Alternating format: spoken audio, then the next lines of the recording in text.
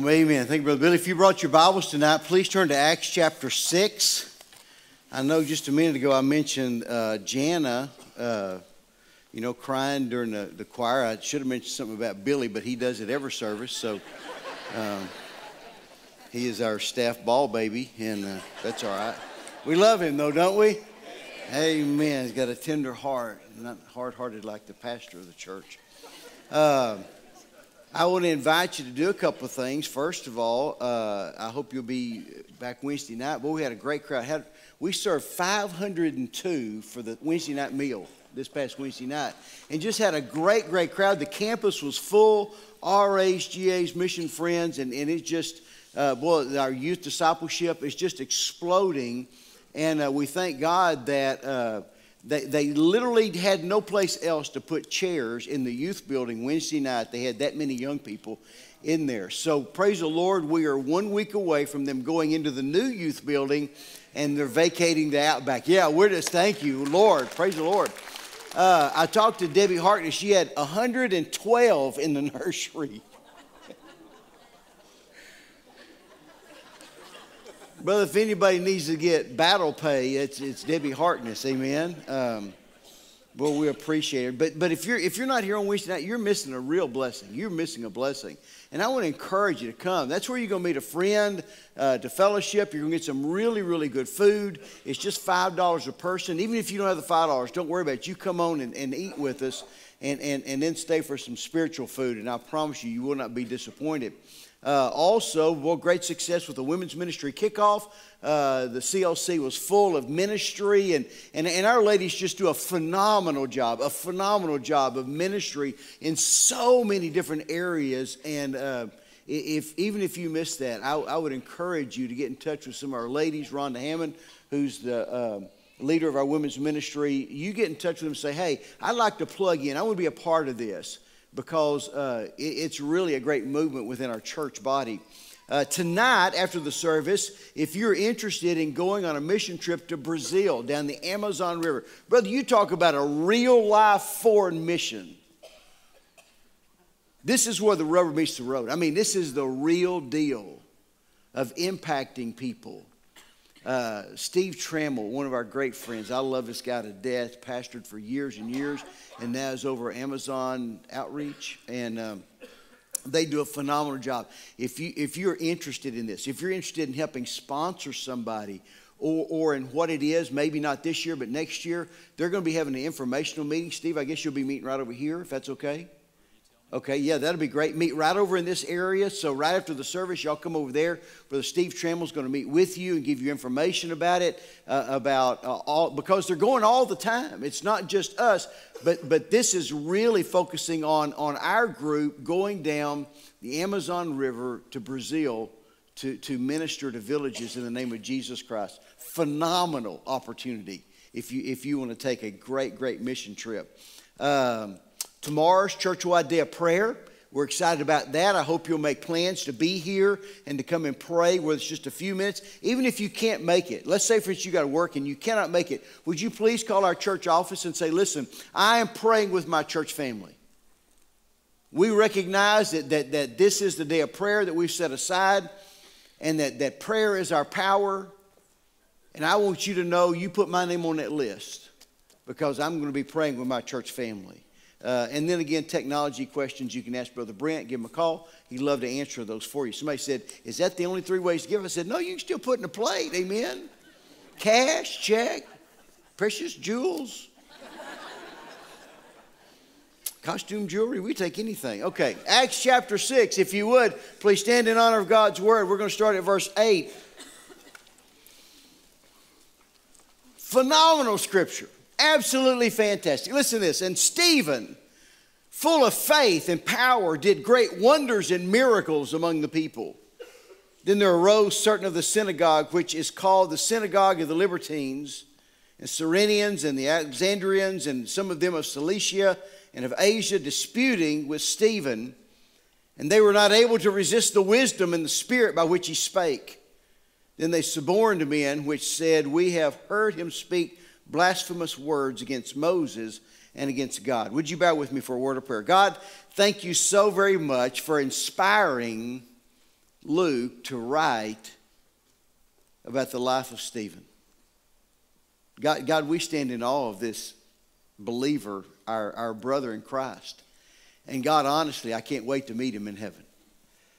God, I thank you that he did not shy away from controversy. God, that you gave us the attributes of his life, and I pray, Lord, that they would impact our lives tonight. Speak to us and give us the courage to respond, for it's in Jesus' precious name I pray. Amen. You may be seated. I oftentimes get intimidated thinking about the ministers in the Bible that have set the bar so high for somebody like me. And I think in the Old Testament of somebody like Samuel that, was just a phenomenal man of God. He was just a great, great prophet who was in love with our Lord. And he said, God forbid that I should sin against the Lord by ceasing to pray for his people. A great prophet of prayer. He's the one that anointed David as the king. Wow. Big footsteps to walk in. I think of Nathan the prophet, the one who had the courage to go to King David and stick his finger in his face and said, thou art the man. You're the one. You're the one that killed Uriah the Hittite. You're the one that took Bathsheba away from her husband. You're the man. But it took a lot of courage to go do that to the king, amen? Well, like he was just doing it to some bum in an alley, he was going to the king of the kingdom. And he had the courage to do it. Elijah, who stood against the 400 prophets of Baal, and by faith dared them to a contest. Said, I double dog dare you. Put up or shut up. My God's better than your God. Let's see who will bring fire down and consume the sacrifice. Brother, you talk about faith. You talk about courage to stand against the 400 prophets of Baal and dare them to a contest. And then Elisha, who took his place, who did twice the number of miracles that Elijah did. And the Bible says by faith, when his servant came out and said, oh, our enemies have surrounded our house, then it was Elisha that said, Lord, would you open his eyes? And he opened his eyes, and the hills surrounding the area was filled with angelic beings, mighty warriors. And the servant said, never mind. I could go on and on. Isaiah, who had the faith to die. History records that they took this great man of God and they shoved him into a hollow log and sawed the log in half with him inside of it. That's how they killed him. Or Jeremiah, who took the word of God to the king and said, this is what God's laid on my heart. Read the word of God. And he pulled out a pocket knife and cut it to pieces and threw it in the fire. I don't know about you, but if I brought you a sermon and I said, listen, this is what God's laid on my heart, and you cut it in pieces and threw it in the fire, I think I'd get the poochie lip. Not Jeremiah. He kept on preaching. He went back and got another copy of it, brought another copy to him. They threw him down in a well. Fed him on bread and water. Said, are you going to change your mind? I said, I'm not changing my mind. God's word stands firm. Brother, big shoes to walk in. What about John the Baptist? My soul. Jesus said there wasn't a greater prophet that's come out of the womb of a woman except John the Baptist. I think these are high standards to live up to. If I'm going to call myself a minister, I'm in the same profession as these guys. I've got a high standard of living. High standard of professionalism I got to step up to. But likewise, I think there are many laymen in the Bible that set very high examples. Think in the Old Testament of old Barzillai in the Old Testament. Brother, you talk about setting the standard for sacrificial giving. When David was down on his luck, brother, he literally supported King David single-handedly and his troops. Or the Roman centurion in the New Testament that amazed Jesus with his faith, that Jesus stopped and said, whoa, whoa, whoa, whoa, whoa. You got to see this guy. And the faith of a layman. Or Mary and Martha and Lazarus, Mary Magdalene. Did anybody in the New Testament love Jesus more than those four people? And then you come to this office called the deacon, and one sets the bar so high that it is a worthy hope to walk in the footsteps of this very first deacon called Stephen. So I don't know. I mean, deacon literally means a servant. It could apply to all of us, but it also says that he was a deacon. And brother, you talk about a high standard of walking in this guy's footsteps. So what we're going to do tonight is we're going to look at a description of Stephen and what the Bible has to say about him. And the Bible begins by saying, and Stephen, a man full of faith. Full of faith. Now, I need you to see the difference because there are different words that are used. If you go backward to verse 5, Acts 6:5, look back there with me. The Bible says, and the saying pleased the whole multitude, and they chose Stephen, a man full of faith and of the Holy Ghost. Now, the word that's used in verse 5 is the word pistis. In the Greek language, it's the faith that we're very most familiar with. It's where the Bible says in Ephesians 2:8, for by grace are you saved through faith, through pistis, and that not of yourself, it's a gift of God, not of works, lest any man should boast. It is the believing what you cannot see as if you could see it. Recognizing the unseen presence of Almighty God as if you could see it with your physical eyes. This word is defined in Hebrews chapter 11, verse 1. Now faith, pistis, is the substance of things hoped for, the evidence of things not seen. For by it, by faith, the elders received and obtained a good report. Through faith, pistis, we understand that the worlds were framed by the word of God, so that the things which are seen are not made of the things which do not appear. But without faith, without pistis, it is impossible to please him. It was faith that led Noah to build the ark. Amen? Never seen rain before. God said, it's going to rain. Build a boat that looks like an aircraft carrier. And Noah said, okay. He did that by faith, believing that God was a man of his word. It was faith that gave David the courage to kill Goliath. To go down and say, I'm not by myself. I'm going to take this rock and I'm going to knock your head off. And that's exactly what he did. If you go through the Bible, the lessons that Jesus oftentimes trying to teach his disciples is this great lesson called faith. One of the only things he would chat them about was their faith. They were in a small boat on the Sea of Galilee. A big storm came up, and brother, it's about to sink the boat. And they go down and wake him up and say, don't you know we're about to perish? And he comes up and says, peace, be still, hush. And the wind quits blowing and the waves quit beating against the ship. And then he turns to him and he goes, where's your faith? I put you in the storm to test your faith and you failed. Where is your faith? How many times would he point out this thing called faith? He would say over and over again, by your faith you shall be healed. Oh, ye of little faith. Come on, guys, it's your faith. That's the keystone of what we're doing here. You've got to walk by faith. If you're not walking by faith, you cannot please God. One of my favorite books in my library is a bound book on a faith workbook by Manly Beasley. I got a couple of them. One's the first workbook, one's the second. Manly Beasley was a great evangelist. I talked to a guy one time. Manly Beasley's passed away, by the way. He's up in heaven getting to see what he believed by faith. But I talked to a guy one time. He said, listen, I was at a church. Manly Beasley came, and he was always in very bad health. So he was a great man of God in spite of his bad health. And he said, Manly Beasley came to our church for a revival, and he got so sick he had to go to the hospital. So they gave me a job. They said, your job is to go up and sit in the hospital room and see if he just needs anything. So just keep him company and go up there and just sit with Manly Beasley. So he said he's in the hospital room. He's just sitting there, and in walks Corrie ten Boom. And he said there was a three-way conversation between Corrie ten Boom, Manly Beasley, and Jesus. And he just sat there with his mouth wide open going,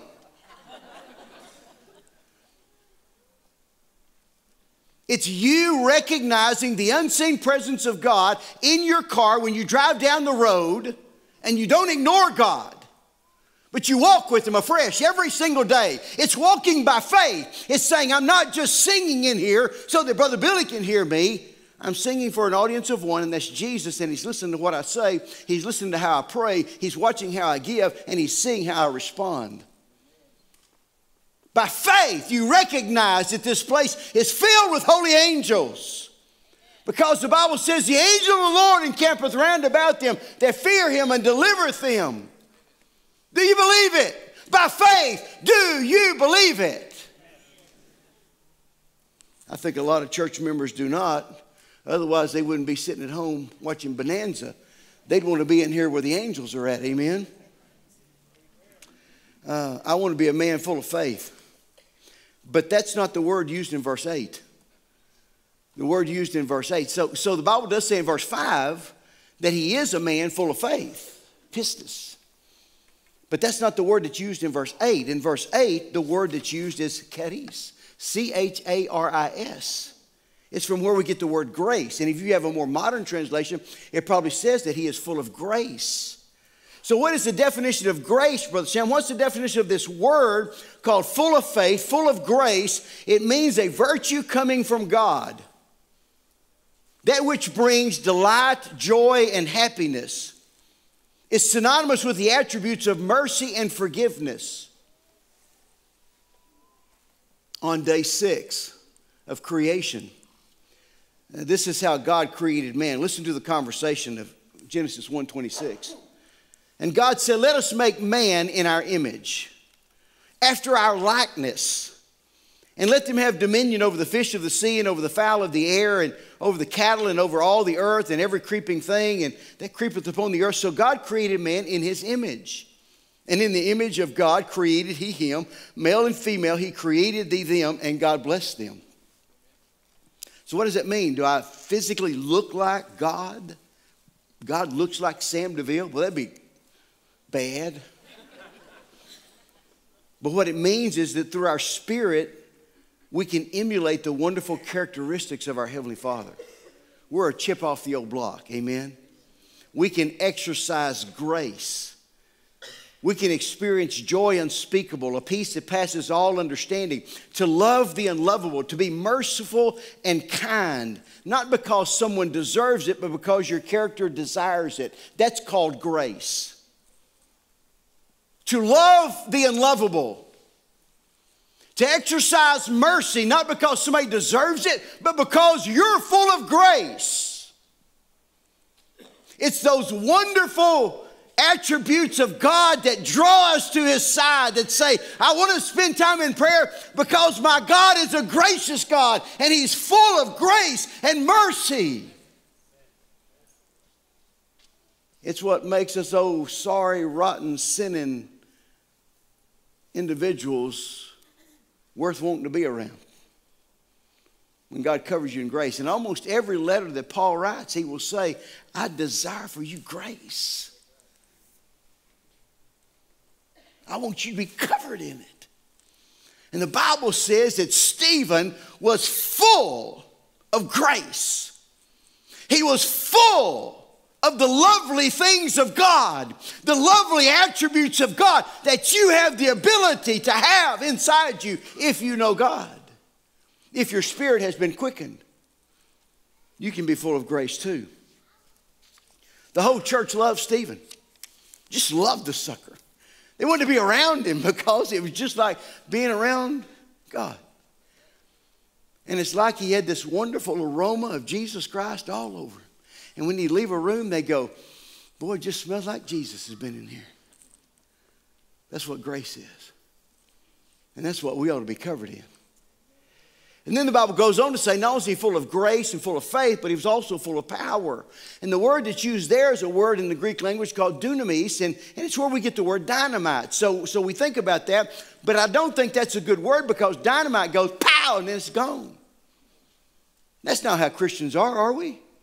No. It's not the day you get saved. You go, I love Jesus, pow, and then you quit. No. Instead, a better word would be dynamo. What about that? Like the Energizer Bunny, you never quit. Full of power. Not your power, but power from God. Power that God gives you, that he rests upon you. Right before Jesus ascended up to heaven, this is what he told his disciples in Acts 1:8. But you shall receive power. So he told his disciples, you shall receive dunamis. After that, the Holy Ghost is come upon you, and you shall be witnesses unto me, both in Jerusalem and in all Judea and Samaria and the uttermost parts of the earth. See, if you go with Steve Trammell down to Brazil to try to reach those villages, you're not going to go in your own power. Please don't go in your own power, because that's worthless. All you're going to do is just mess things up. You need to go in the power of God. And when you are weak, He is strong. Amen. 2 Timothy 1, 7 and 8 says this, for God hath not given us a spirit of fear, but of power, of dunamis, and of love, and of a sound mind. Be not therefore ashamed of the testimony of our Lord, nor of me, his prisoner, but be thou a partaker of afflictions of the gospel according to the power of God. We are not called to be an impotent church, but a powerful church to the pulling down of strongholds. Amen? That's our job. That's why we're going to pray. Because we want this church to be filled with power. You know how you lose your power? Stop getting on your knees. Stop praying. Think you're so good that you don't need to pray. I'm so holy I don't have to come before Almighty God. I'm powerful enough without God. Oh, my dear friend, that's exactly where the devil wants you. You need to literally roll out of bed onto your knees saying, God, I don't have sense enough or powerful enough to walk to the dresser drawers without you. God, you've got to empower me. You've got to empower me. Acts 6:8, Stephen, full of faith and power, did great wonders and miracles among the people. You need to understand me. I do not have the ability to perform miracles at will. Did y'all get that? I, Sam DeVille, do not have the ability to perform miracles at will. I cannot go through a hospital and go, you're cured, you're cured, you're cured. I don't have that ability. I do go and I pray for people, but I do not have the ability to immediately cure people. But I will say this, over the years of my ministry, I have seen God do many miraculous things that I can attribute to nothing more than the power of Almighty God resting in my life. Blows me away. At the most unusual times too. Revivals in dead churches that defied all logic. And usually it was when I would invite the crummiest preacher that couldn't preach your way out of a wet paper sack. And I'd be so scared at what the guy was going to say, I'd be on my face before God and fasting, and God would pour out his Spirit on the church. I love the Old Testament. If you know me, you know I love the Old Testament. I love talking about the Day of Atonement when the high priest will take those sacrifices and he'll go into the mercy seat and he'll sprinkle blood on the mercy seat for the sins of Israel. And it's just amazing the pictures that we have there. This guy was preaching on it. I had a guy preach on it in Mount Pleasant. Most horrible sermon I've ever heard in my life. He stood there and he went, but he would, he'd go over and take it. No, he wouldn't do that, no. He'd go in, he'd go over, he'd get the goat, and no, it was a lamb. He'd take the lamb. No, he'd get the goat. And he's preaching like this, and I'm going,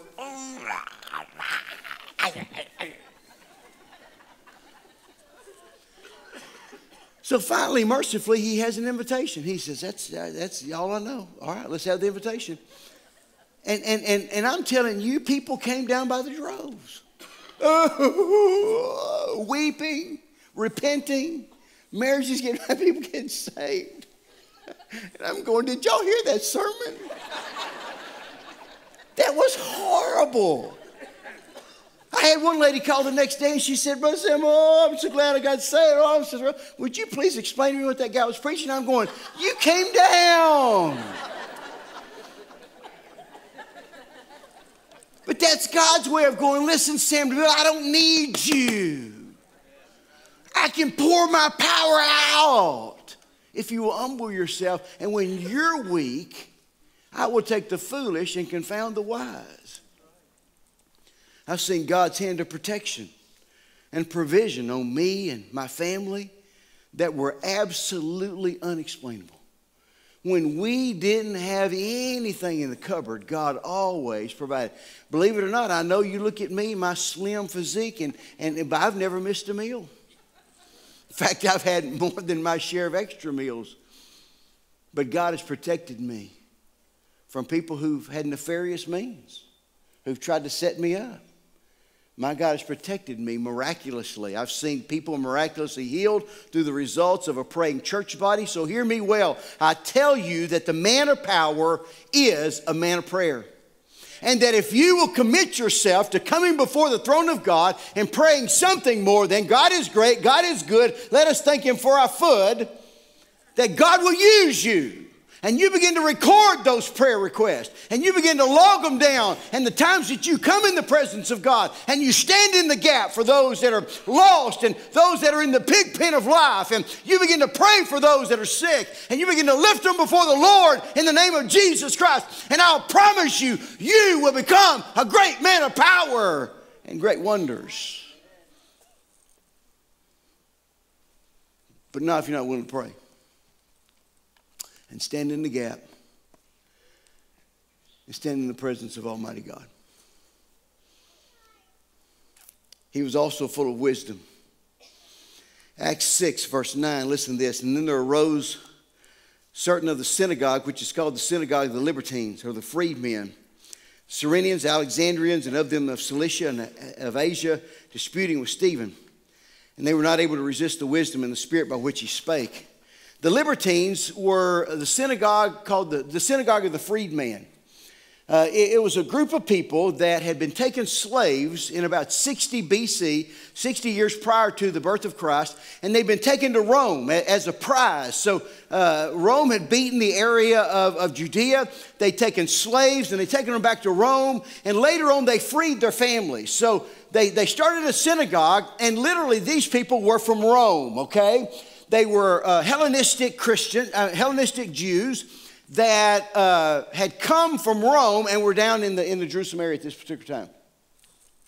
It goes further and it says that there were Cyrenians and Alexandrians. These were from North Africa. Those of Cilicia and Asia were the area of modern day Turkey. So literally what's taking place here is there's a formal debate that's called, it's Stephen, the deacon, against Jews from Rome, Asia Minor, and Egypt. So they're from the north, the south, and from the west. And they're all going to gang up on him. See, they're going to gang up and say, listen, buddy boy, we're going to squash you. But the Bible says in this debate that Stephen was so full of the Holy Ghost, so saturated in the scriptures, so full of grace that these other guys never stood a chance. Pow! Zoom!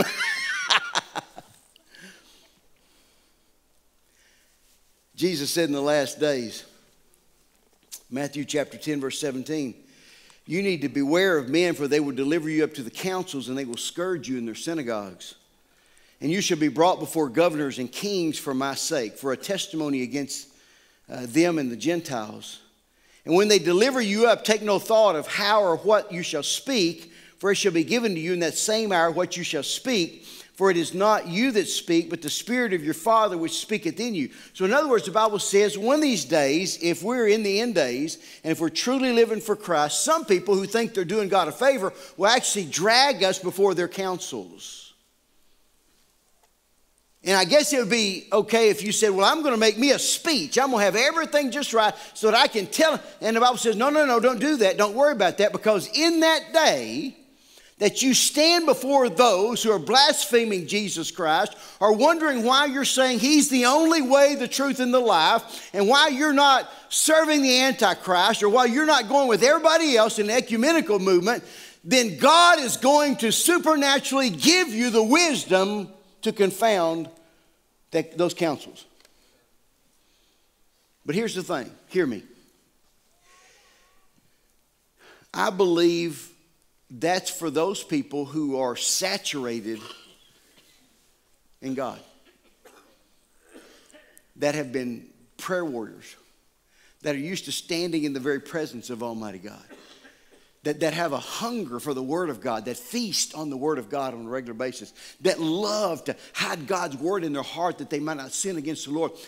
So that when you get there, you're so full of God that the Spirit of God gives you exactly what He wants you to say, just like Stephen. It's not that person who goes, well, I go to church once a month and I never open the Bible and I never pray and I don't go to prayer day and I don't go to Sunday school and I don't come on Sunday night and I don't come on Wednesday night and I just don't pray with my family and I don't do nothing.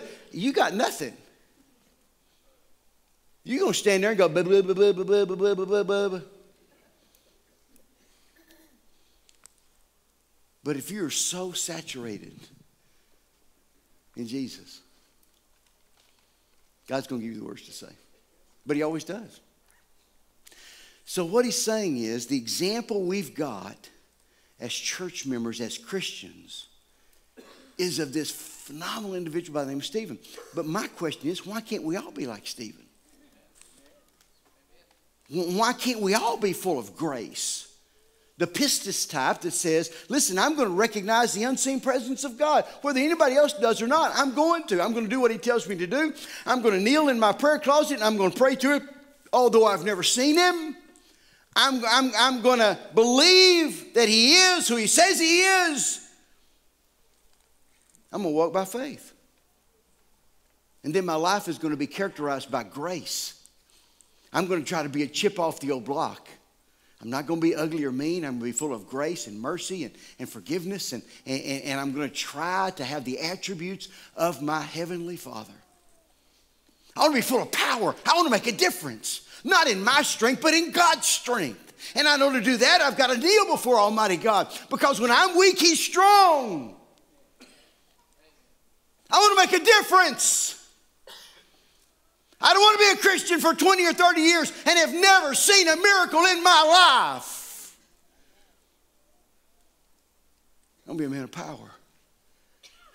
And I want to be a man of wisdom that takes the Word of God, that understands the Word of God and applies it to my life. So that when and if I stand before the heathen or a lost person, I'm always able to give an answer of not what I believe, but what God's Word says. Confidence in the Word of Almighty God. So I'm going to ask you to bow your heads and close your eyes. Billy's going to come and lead us in a hymn of invitation. Heavenly Father, I just pray right now that